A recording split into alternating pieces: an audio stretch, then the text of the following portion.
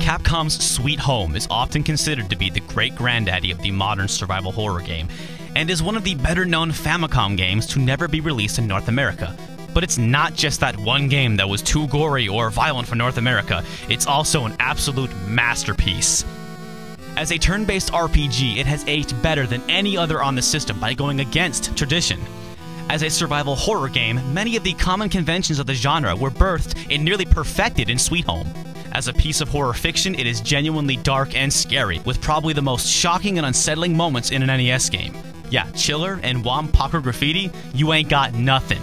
In short, Sweet Home is as brilliant as it was trailblazing. You may have heard of this game, but you never thought it was this good. Because I thought I'd seen it all. I thought I knew the NES, but I hadn't seen anything. I hadn't played Capcom's horror masterpiece, Sweet Home.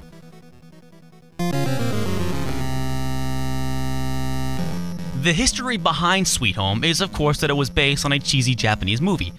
And at the time I made this video, the movie was up on YouTube, so I gave it a watch.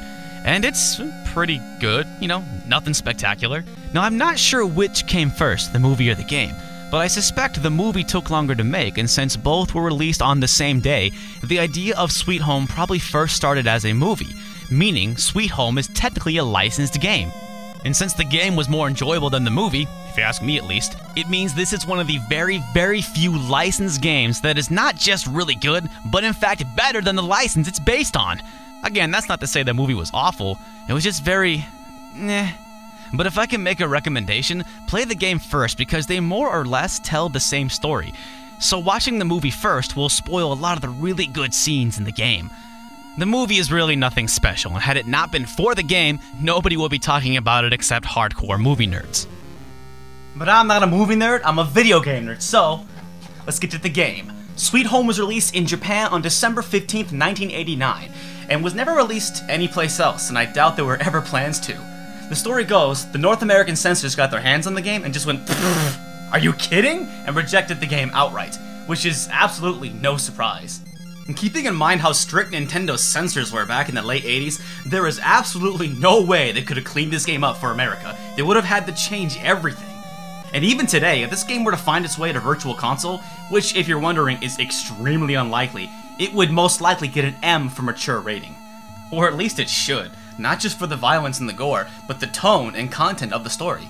Once the story starts to unfold, some very heavy and quite frankly shocking things come about. The producers of Sweet Home made exactly the game they wanted to make, and it's a better game because of it.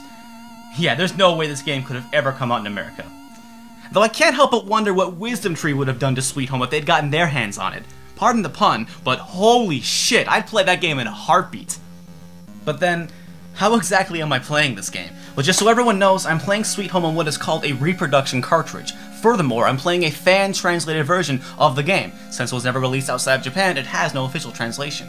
Essentially, I'm playing a translated ROM hack placed on a blank NES cartridge, so nothing about what I'm playing was officially released by Nintendo of America. This being said, when you start a new game, you're given the option to change your party's names, and I highly recommend changing them to something more familiar. You'll understand why in a minute. At this point in the review, I should mention the story, but you know, I went into this game only knowing that it was too hot for American eyes, and that's how it should be. The less you know, the better. So here's a very brief synopsis. A film crew travels to the desolate Mamiya mansion to document and preserve the late painter Ichiro Mamiya's collection of frescoes. But it's rumored to be haunted by the ghost of his late wife, Lady Mamiya. Undaunted, our heroes go in anyway, and of course find out that it is indeed haunted by the ghost of Lady Mamiya the second they enter the giant mansion. And telling you any more would only spoil the experience. The story isn't so much about your party, but is rather your party piecing together the horrific events that took place in the mansion many years ago. This means there aren't long dialogue scenes or even character development within your party. Instead, you have to piece most of the plot together from hidden messages in frescoes, Ichido Amiya's journal entries, and messages from recently and not so recently slain corpses littered throughout the mansion. Think of it like all the files and newspaper clippings you collect in Resident Evil. And the story is well paced, too. At first, Sweet Home supplies you with helpful hints and direction, but once you got the hang of things, the story takes an abrupt and dark turn, announcing the shit has officially started. And since this is an NES game, they gotta keep their shit concise. It pulls no punches and wastes no time. It's great. Now, I've already mentioned that Sweet Home definitely has its whoa moments. Whoa! And I'm sure a lot of you aren't convinced. Whoa! Sure, this is an NES game, but this is an NES game! You thought Hitler's head exploding was graphic? Trust me, I could show you some shit. And I'm not just talking about that one video you may have seen on YouTube, which by the way, if you have, you're completely missing the context if you haven't actually played the game. It's way more fucked up if you don't understand what's actually happening. It's also one of the most memorable scenes in the game and one that should not be spoiled, so do me a favor, just stay off of YouTube. Play the game and just stay off of YouTube. Besides, it's not the gory bits, of which there are a few, that are scary. It's more the grim tone and content of the story. I'm prepared to be taken aback and disturbed when I play a horror game on Xbox or PlayStation. But a game on the NES? I'm completely out of my element here.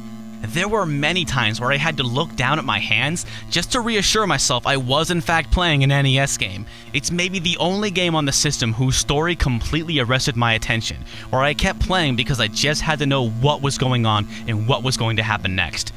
It may not be one of video games' all-time great pieces of storytelling, but it may be the system's definitive piece of storytelling. Clash at Demon Head, Golgo 13, Crystalis, Deja Vu all have great stories, sure, but they never reach the impressive level of cohesiveness and allure of Sweet Home. The story is great, but I wouldn't dare spoil any of it. Just take my word for it. It's a fun, scary, good time. But we all know that story and setting don't make a game. If a game ain't fun to play, is it going to be any fun at all? So is Sweet Home fun to play? Get comfortable. Sweet Home is an experience unlike anything else on the system.